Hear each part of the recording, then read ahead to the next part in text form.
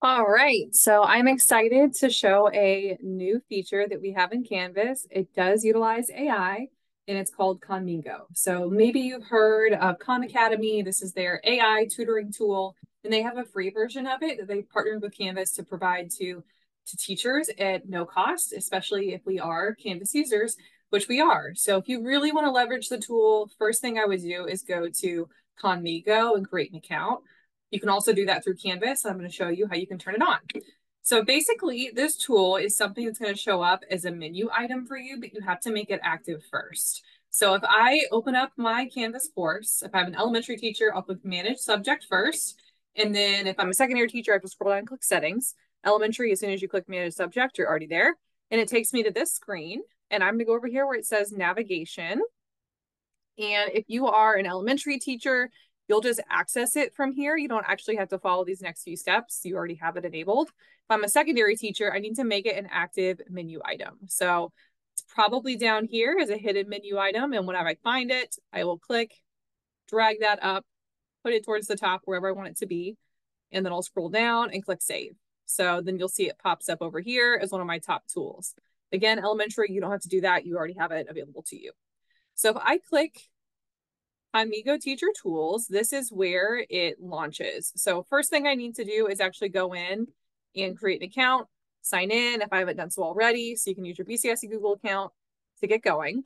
And essentially what this tool does is it allows you to create content really quickly using AI. So this uses Claude or Anthropic AI to generate the results, to agree to all of the terms of service things. This is something that students do not have access to. Only the teacher has access to this. And that's even if you go through as a secondary teacher and you make this menu item active, only you as the teacher can see this and click it. The students will not see it. So here we go. I am signed in. I see all of these different tools. So I can go through, I can create chunk text for my students, clear directions. That's something that I know that sometimes I'm a little long-winded. Maybe that isn't surprising to you if you're watching this video, but that is something that I would really lean into, is trying to make my instructions more clear for my students. There's discussion prompts, all kinds of things. IEP assistant, if you want to utilize that, probably doesn't make sense to put IEPs in your Canvas course, but that's a button there if you want it. So all different types of things that I can do. And I can even have it make things relevant for my students or real world context generators. So I'm actually going to click that and we're going to practice doing this. So it tells me, it's not perfect. It's AI.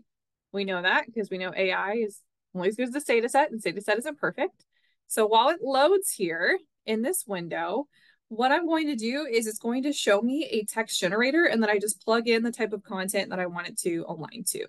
So a couple of things related to that. Whenever you use this tool in Canvas, it doesn't necessarily make it visible in your Canvas course right away. So I do need to be able to copy this, and then I can put it into a page in Canvas if I want. I can download it. It downloads as a PDF, and then I can upload it into a Canvas module. When I'm making things here, it's not in a ready to consume format for my students. I do still have to manipulate it a little bit.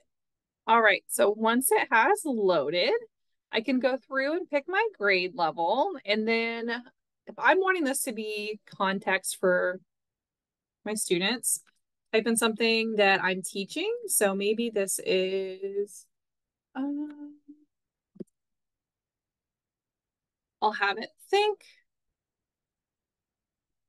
And then it gives me results. And if I'm not 100% satisfied with what it creates, I can give it more input, more information, more guidance, and then I'm good to go from there. So here we go. It made some connections to the real world. Real world is in current day.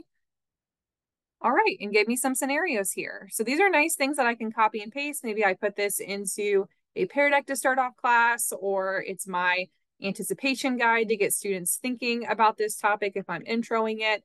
Maybe I put this with some nice pictures in a slideshow. Totally up to you on how you would like to do this. And essentially the way this builds it in Khanmigo is it's almost like it's building a document here. And if I need to tell it more information, I can certainly do that. I can give it more input, more context, and go from there. I can also edit any of this.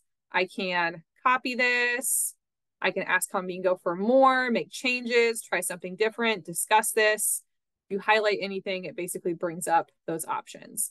Other buttons I want to point out, this little logo over here is Khanmigo. So I can give it, this is really opening that chat again to give it more input. I can type with my voice if I need to. I have math keys here if I'm a math teacher. Other buttons that are important to point out, this share button. So I can copy this, and this is makes it in a more ready to use format for my students. So if I want my students to be able to look at this, they won't be able to interact with the AI, but they'll see this as a document and view only. So if I had to create a leveled text set, I could get the students this leveled text by copying this link. If I wanted to print this and use it, I can. Export is where I have some options. So I can save this to Google Drive.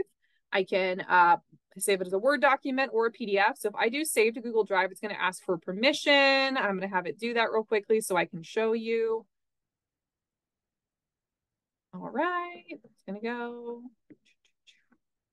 It's thinking, and then I can view it. So I'm going to come over here, and it does put it in a Google Doc. So again, this, while it is not necessarily ready to use or to consume for students right away in Khanmigo in this section, I can always export it to that for my students. So here we go. And it always saves my thread. I can refresh this.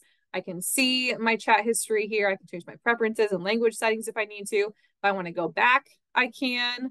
And whenever I find tools that I really, really like and want to keep using them, I can star them and then they show up on my favorites menu. So I don't have to search every single time. So if I also want to see some of my saved chats, I can access it here from my documents.